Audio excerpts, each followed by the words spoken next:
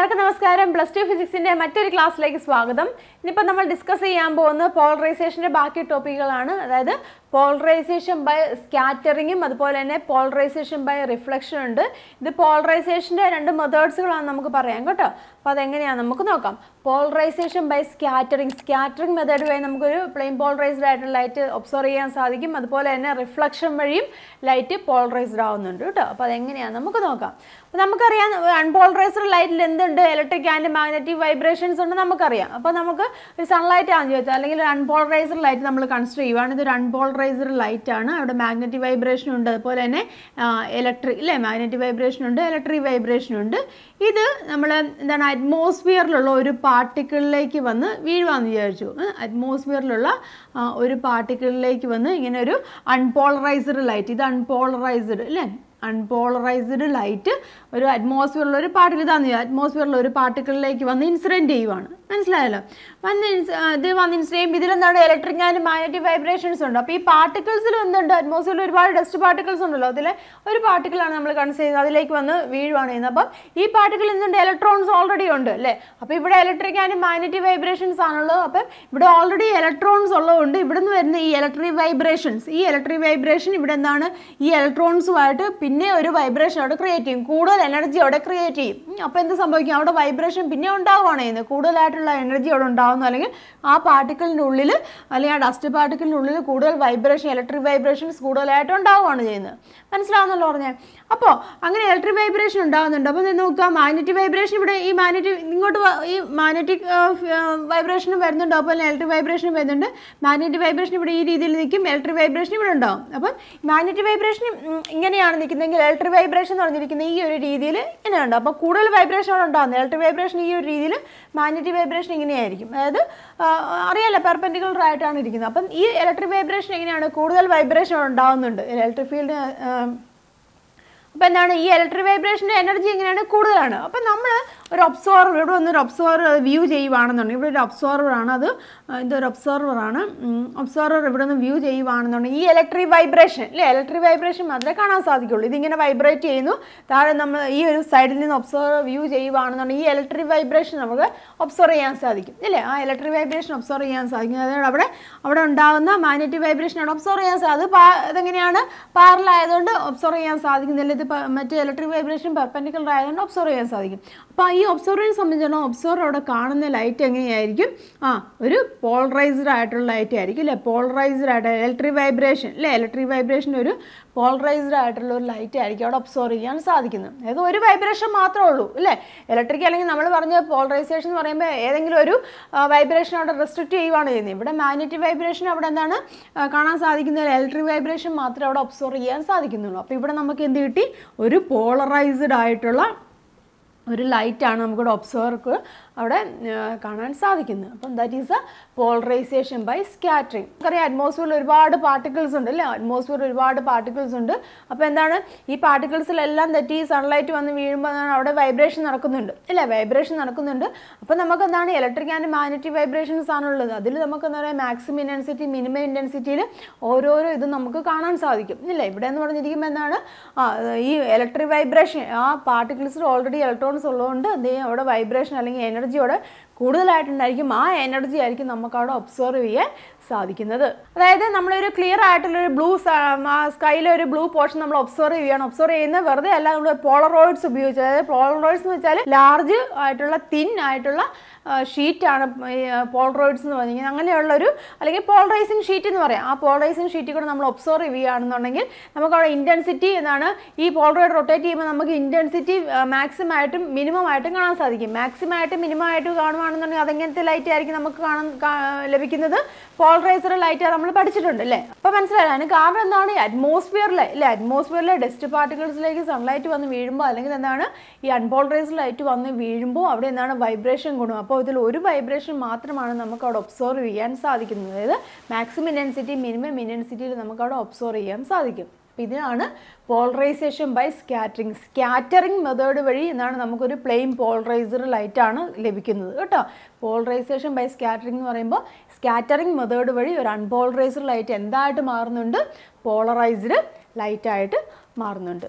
ഇനി നമുക്ക് നോക്കാനുള്ളത് polarisation by reflection ആണ് കേട്ടോ. വളരെ ഇമ്പോർട്ടൻ്റ് ആണ് ഈ ഒരു സെക്ഷൻ, പോളറൈസേഷൻ ബൈ റിഫ്ലക്ഷൻ എന്ന് പറഞ്ഞിരിക്കുന്നത്. അപ്പോൾ അതിനുവേണ്ടി നമ്മളൊരു ട്രാൻസ്പെറൻ്റ് ആയിട്ടുള്ളൊരു മീഡിയം കൺസിഡർ ചെയ്യുവാണ്. ആ മീഡിയത്തിലേക്ക് ഒരു അൺപോളറൈസ്ഡ് ആയിട്ടുള്ള ലൈറ്റ് വന്ന് ഇൻസിഡൻറ്റ് ചെയ്യുന്നു കേട്ടോ. അൺപോളറൈസ്ഡ് ആയിട്ടുള്ള ഒരു ലൈറ്റ് വന്നിട്ട് ഇവിടെ ഇൻസിഡൻറ്റ് ചെയ്യുകയാണ്.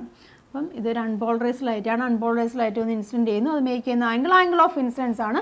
അപ്പോൾ എന്ത് സംഭവിക്കും? അത് റിഫ്ലക്ഷൻ, ഇവിടെ റിഫ്ലക്ഷൻ നടക്കുന്നുണ്ട്, അതുപോലെ തന്നെ റിഫ്രാക്ഷൻ നടക്കും അല്ലേ. റിഫ്ലക്ഷൻ നടക്കും, റിഫ്രാക്ഷൻ നടക്കും. ഈ റിഫ്ലക്ടറേയും റിഫ്രാക്ടറേയും എന്ന് പറയുന്നത് കംപ്ലീറ്റ്ലി പോളറൈസ്ഡ് ആയിരിക്കില്ല കേട്ടോ. കംപ്ലീറ്റ്ലി പോളറൈസ്ഡ് ആയിരിക്കില്ല. പ്ലെയിൻ ഇത് പാർഷ്യലി പോളറൈസ്ഡ് ആവാം, അല്ലെങ്കിൽ അൺപോളറൈസ്ഡ് ആയിട്ടുള്ള ലൈറ്റ് ആയിരിക്കും ഈ റിഫ്രാക്ടറേയും അതുപോലെ തന്നെ റിഫ്ലക്ടറേയും എന്ന് പറഞ്ഞിരിക്കുന്നത്. മനസ്സിലാവുന്നല്ലോ? ഒരു അൺപോളറൈസ്ഡ് ലൈറ്റ് വന്ന് ഒരു ട്രാൻസ്പെറൻറ്റ് കേട്ടോ, ട്രാൻസ്പെറൻറ്റ് മെറ്റീരിയലിലേക്ക് വന്ന് മീഡിയത്തിലേക്ക് വന്ന് വീഴുവാണ്. അപ്പോൾ അവിടെ റിഫ്ലക്ഷൻ നടക്കും, റിഫ്രാക്ഷൻ നടക്കും. പക്ഷേ അവിടെ കിട്ടുന്ന റിഫ്രാക്ടറേയും കംപ്ലീറ്റ്ലി പോളറൈസ്ഡ് ആയിരിക്കില്ല, പാർഷ്യലി പോളറൈസ്ഡ് ആയിരിക്കും അല്ലേ, അല്ലെങ്കിൽ അൺപോളറൈസ്ഡ് ലൈറ്റ് തന്നെയായിരിക്കും കിട്ടുന്നത്.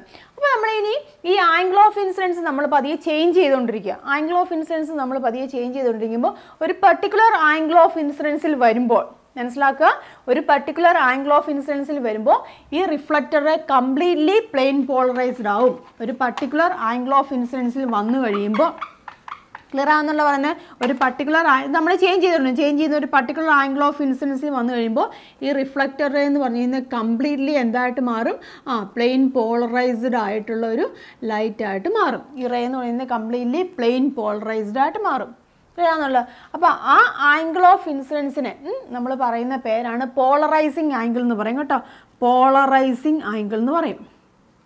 പോളറൈസിങ് ആംഗിൾ പി വെച്ചിട്ടൊക്കെ റെപ്രസെൻറ്റ് ചെയ്യാം കേട്ടോ. അപ്പം angle of incidence is equal to P എന്ന് പറയാം. അതായത് ഒരു പർട്ടിക്കുലർ ആംഗിൾ ഓഫ് ഇൻസിഡൻസ് വന്നു കഴിയുമ്പോൾ ഈ റിഫ്ലക്ടറെ കംപ്ലീറ്റ് ആയിട്ട് എന്തായിട്ട് മാറുന്നുണ്ട്? പ്ലെയിൻ പോളറൈസ്ഡ് റേ ആയിട്ട് മാറുന്നുണ്ട്. അല്ലെങ്കിൽ പ്ലെയിൻ പോളറൈസ്ഡ് ലൈറ്റ് ആയിട്ട് അവിടെ മാറുവാണ് ചെയ്യുന്നത്. ക്ലിയർ ആയല്ലോ? അപ്പം ആ ആംഗിൾ ഓഫ് ഇൻസിഡൻസിന് പറയുന്ന പേരാണ് പോളറൈസിങ് ആംഗിൾ എന്ന് പറയും. പി എന്ന് റെപ്രസെൻറ്റ് ചെയ്യും. അപ്പം ഇത് എന്ത് തന്നെയായിരിക്കും? ഈ പോളറൈസിങ് ആംഗിൾ പി തന്നെയാണല്ലോ. ക്ലിയർ ആവുന്നല്ലോ? അപ്പോൾ ഈ ഒരു ആംഗിളിനെ നമ്മൾ വേറെ പേരും പറയും, ബ്രൂസ്റ്റേഴ്സ് ആംഗിൾ എന്നും പറയും കേട്ടോ. ബ്രൂസ്റ്റേഴ്സ് ആംഗിൾ എന്നും നമ്മൾ പറയാറുണ്ട്. ക്ലിയർ ആയല്ലോ? അതായത് ഒരു പർട്ടിക്കുലർ ആംഗിൾ ഓഫ് ഇൻസിഡൻസി വന്നു കഴിയുമ്പോൾ റിഫ്ലക്ടറെ കംപ്ലീറ്റ് ആയിട്ട് എന്തായിട്ട് മാറും? പോളറൈസ്ഡ് റേ ആയിട്ട് മാറും. അപ്പോൾ ആ ആംഗിൾ ഓഫ് ഇൻസിഡൻസിന് നമ്മൾ പറയുന്ന പേരാണ് പോളറൈസിങ് ആംഗിൾ അല്ലെങ്കിൽ ബ്രൂസ്റ്റേഴ്സ് ആംഗിൾ എന്ന് പറയും. ഇത് ആദ്യമായിട്ട് ഒബ്സർവ് ചെയ്ത് ബ്രൂസ്റ്റേഴ്സ് എന്ന് പറഞ്ഞൊരു സയൻറ്റിസ്റ്റാണ്. ബ്രൂസ്റ്റർ എന്ന് പറഞ്ഞൊരു സയൻറ്റിസ്റ്റാണ്. അതാണ് ഈ ഒരു പേര് വരാൻ കാരണം. ക്ലിയർ ആയല്ലോ? അപ്പോൾ ഇദ്ദേഹത്തിൻ്റെ പേരിൽ ഒരു ലോയും ഉണ്ട് കേട്ടോ. ഇദ്ദേഹത്തിൻ്റെ പേരിൽ ഒരു ബ്രൂസ്റ്റേഴ്സ് ലോ എന്ന് പറയുന്ന ലോ ഉണ്ട്. വെരി ഇമ്പോർട്ടൻ്റ് ആണ് കേട്ടോ ബ്രൂസ്റ്റേഴ്സ് ലോ എന്ന് പറഞ്ഞിരിക്കുന്നത്. ആ ലോ പറഞ്ഞിരിക്കുന്നത് ബ്രൂസ്റ്റേഴ്സ് ലോ എന്നാണ് കേട്ടോ. ബ്രൂസ്റ്റേഴ്സ് ലോ പറഞ്ഞിരിക്കുന്നത് the tangent of the angle of polarisation. Tangent of the angle of polarisation. Angle of polarisation ഏതാണ്? P. Tangent of the angle of polarization is equal to the refractive index of the medium. That is the Brewster's law. Very important ആണ്. എപ്പോഴും പരീക്ഷയ്ക്ക് 2 മാർക്കിൻ്റെ ഒക്കെ ആയിട്ട് ചോദിക്കുന്നതാണ് കേട്ടോ. പോളറൈസേഷനിലെ സ്ഥിരം ചോദിക്കുന്ന ഒരു ക്വസ്റ്റ്യൻ ആണ്. അതുകൊണ്ട് തന്നെ പഠിച്ചോളുക, ഇമ്പോർട്ടൻ്റ് ആണ് കേട്ടോ. The tangent of the angle of polarization അല്ലെങ്കിൽ the tangent of the polarizing angle is equal to the refractive index of the medium. മനസ്സിലായല്ലോ? അപ്പോൾ ഇതാണ് ബ്രൂസ്റ്റേഴ്സ് ലോ. ഇത് ഇതേപോലെ തന്നെ പഠിച്ചോളൂ കേട്ടോ. Tangent of the polarising angle അല്ലെങ്കിൽ tangent of the angle of polarisation that is equal to the refractive index of the medium. That is the Brewster's law. അപ്പോൾ ബ്രൂസ്റ്റേഴ്സ് ലോ മനസ്സിലായല്ലോ. ഇനി ഇതിൻ്റെ പ്രൂഫ് ചോദിക്കാറുണ്ട്. Tan P is equal to refractive index എന്ന് പറഞ്ഞിരിക്കുന്നത്. അപ്പോൾ നമ്മൾ പറഞ്ഞായിരുന്നു റിഫ്ലക്ടർ റേ എന്ന് പറഞ്ഞിരിക്കുന്നത് എങ്ങനെയായും കംപ്ലീറ്റ്ലി പ്ലെയിൻ പോളറൈസ്ഡ് ആവും അല്ലേ, ഒരു പർട്ടിക്കുലർ ആംഗിൾ ഓഫ് ഇൻസിഡൻസി. അപ്പം ഈ ബ്രൂസ്റ്റർ ഒബ്സർവ് ചെയ്ത് മനസ്സിലായി ഇവിടുത്തെ ഈ റിഫ്ലക്ടർ റേയും അതുപോലെ തന്നെ ഇതെന്താണ്? റിഫ്രാക്ടർ റേ ആണല്ലോ. ഇത് റിഫ്രാക്ടർ റേ ആണ്. ഇത് ആംഗിൾ ഓഫ് റിഫ്രാക്ഷൻ ആണ്. ഇത് തമ്മിൽ മേക്ക് ചെയ്യുന്ന ആംഗിൾ എന്ന് പറഞ്ഞിരിക്കുന്നത് 90 ഡിഗ്രി. ഈ ഒരു ആംഗിൾ എന്ന് പറഞ്ഞിരിക്കുന്നത് 90 ഡിഗ്രിയാണ് മനസ്സിലായി. അതായത് റിഫ്ലക്ടർ റേയും റിഫ്രാക്ടർ റേയും തമ്മിൽ മേക്ക് ചെയ്യുന്ന ആംഗിൾ 90 ഡിഗ്രിയാണ് മനസ്സിലായി. അപ്പോൾ നമുക്കറിയാം നമ്മുടെ സ്നെൽസ് ലോ എന്താണ്? Snell's law n is equal to sign i divide by sine r ആണല്ലോ സ്നെൽസ് ലോ എന്ന് പറയുന്നത്.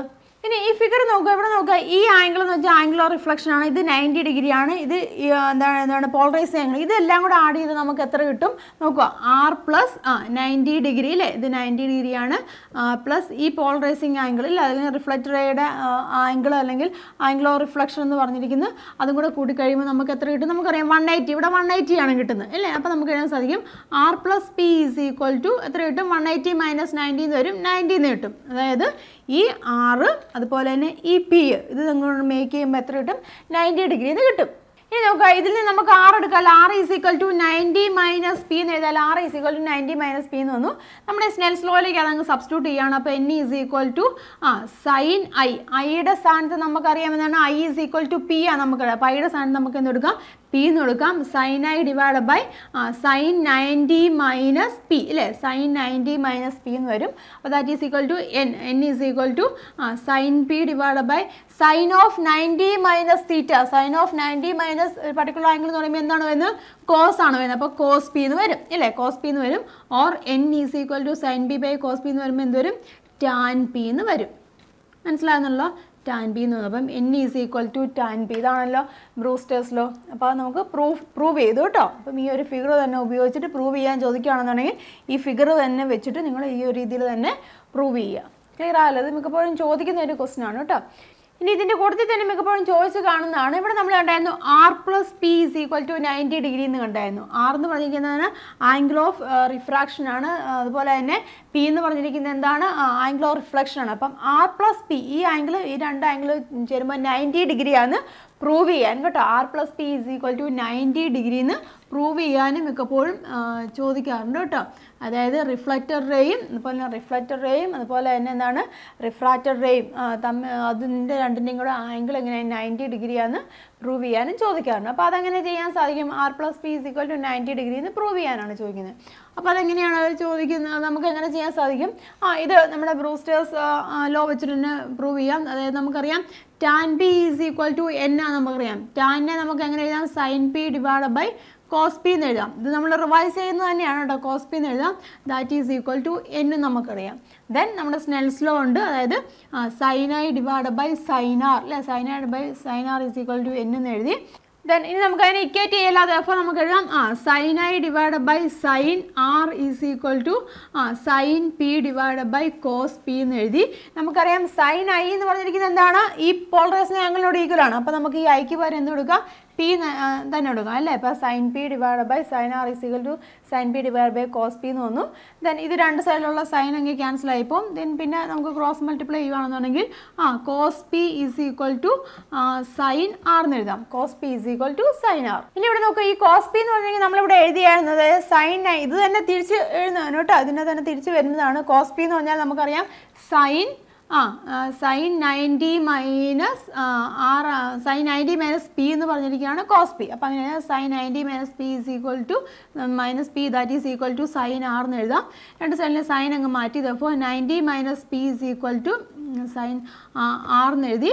ഓർ എങ്ങനെ വന്നു, 90 ഈസ് ഈക്വൽ ടു ഇത് അങ്ങോട്ട് പോകുമ്പോൾ that is R plus P. അപ്പോൾ നമുക്ക് കിട്ടി R plus P is equal to 90 degree. ഇതിൻ്റെ സെയിം കേട്ടോ, ഇതിൻ്റെ പ്രൂഫാണ്, നമ്മുടെ ബ്രൂസ്റ്റേഴ്സ് ലോയുടെ പ്രൂഫാണ്, അത് തിരിച്ച് വരുന്നത് മാത്രമേ ഉള്ളൂ. പക്ഷേ ഈ രീതിയിലും ചോദിച്ച് കണ്ടിട്ടുണ്ട്. അപ്പോൾ അങ്ങനെ വരുവാണെന്നുണ്ടെങ്കിൽ തിരിച്ചെഴുതാൻ അറിയാമെങ്കിൽ കുഴപ്പമൊന്നുമില്ല, അല്ലെങ്കിൽ ഈ ഒരു രീതിയിൽ തന്നെ ചെയ്യുക കേട്ടോ. R plus P is equal to 90 degree എന്ന് പ്രൂവ് ചെയ്താൽ നമുക്ക് ഇങ്ങനെ എടുക്കാൻ സാധിക്കും. അപ്പോൾ R plus P is equal to 90 degree എന്ന് പ്രൂവ് ചെയ്യാൻ ചോദിക്കുകയാണെങ്കിൽ നിങ്ങൾ ആ ഒരു രീതിയിൽ ചെയ്യുക. മിക്കപ്പോഴും ചോദിക്കുന്നത് ബ്രൂസ്റ്റേഴ്സ് ലോയും അതിൻ്റെ പ്രൂഫുമാണ് ചോദിക്കുന്നത്. അപ്പം അത് ബ്രൂസ്റ്റേഴ്സ് ലോ പഠിച്ചു നോക്കുക, അതിൻ്റെ പ്രൂഫും ക്ലിയർ ആയിട്ട് തന്നെ പഠിച്ചു നോക്കുക കേട്ടോ. അപ്പോൾ ഇതാണ് പോളറൈസേഷൻ ബൈ റിഫ്ലക്ഷൻ. അപ്പോൾ പോളറൈസേഷന് രണ്ട് മെത്തേഡുകൾ നമ്മൾ കണ്ടു. പോളറൈസേഷൻ ബൈ സ്കാറ്ററിങ് കണ്ടു, പോളറൈസേഷൻ ബൈ റിഫ്ലക്ഷൻ കണ്ടു. റിഫ്ലക്ഷൻ വളരെയധികം ഇമ്പോർട്ടൻ്റ് ആണ് കേട്ടോ, Brewster's law very very important ആണ്. അതിൻ്റെ പ്രൂഫും സ്ഥിരം ചോദിക്കുന്നതാണ്. ക്ലിയർ ആയല്ലോ സംഭവം. അപ്പോൾ ഈ ഒരു ക്ലാസ്സിൽ നമ്മൾ ഡിസ്കസ് ചെയ്ത് പോളറൈസേഷന് രണ്ട് മെത്തേഡ്സുകളാണ് അല്ലേ. എന്തൊക്കെയാണ്, സ്കാറ്ററിങ്, പോളറൈസേഷൻ ബൈ സ്കാറ്ററിങ് കണ്ടു, അതുപോലെ തന്നെ പോളറൈസേഷൻ ബൈ റിഫ്ലക്ഷൻ കണ്ടു. റിഫ്ലക്ഷൻ വളരെയധികം ഇമ്പോർട്ടൻ്റ് ആണ്, ബ്രൂസ്റ്റേഴ്സ് ലോ സ്ഥിരം ചോദിക്കുന്നതാണ്, 2 മാർക്കിൻ്റെ ക്വസ്റ്റ്യൻ. ഷുവറായിട്ടും അത് പഠിച്ചോണം.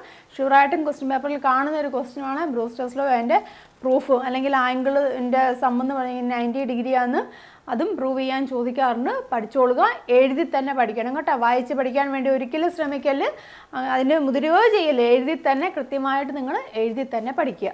അപ്പോൾ എല്ലാവർക്കും ഈ ഒരു ക്ലാസ് ക്ലിയർ ആയെന്ന് വിശ്വസിക്കുകയാണ്. അപ്പോൾ മറ്റൊരു ടോപ്പിക്കുമായിട്ട് നമുക്ക് അടുത്ത ക്ലാസ്സിൽ കാണാം. അപ്പോൾ എല്ലാവർക്കും നന്ദി, നമസ്കാരം. താങ്ക്